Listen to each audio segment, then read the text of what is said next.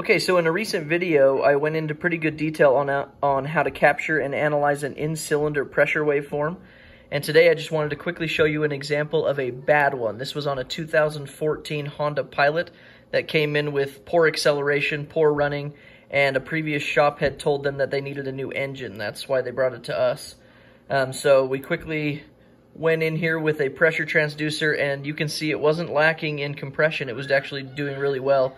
But in this zone right here where we're looking at back pressure, we're as high as 20 right there when we should have been around 1 or 2 PSI.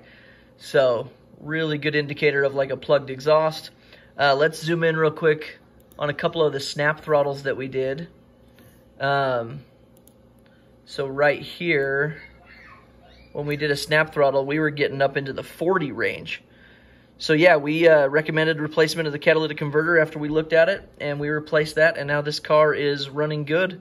So that just shows you the value of this test, and again, very efficient, very quick. Thanks for watching.